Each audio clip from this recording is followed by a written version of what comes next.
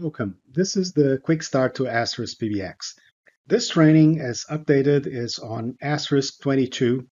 It's brand new, and the idea here is to cover the basics, to cover the fundamentals of an Asterisk PBX. You'll be able to build a system with some extensions, some phones, and some trunks.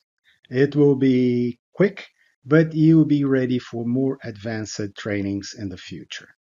Objectives of this training. By the end of this training, you should be able to understand what is Asterisk and where it can be applied, choose the appropriate hardware and software for your project, install Asterisk, build a simple PBX with SIP phones and a SIP trunk, and call between phones to a SIP trunk and from a SIP trunk to a phone.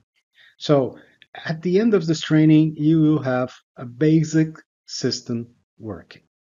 Most chapters have labs. You need a DigitalOcean account, right? So this training is done in the cloud. In the past, we used to do it on VirtualBox. However, VirtualBox, mainly for Mac, is a problem, mainly on the new ones, the M1 and M2.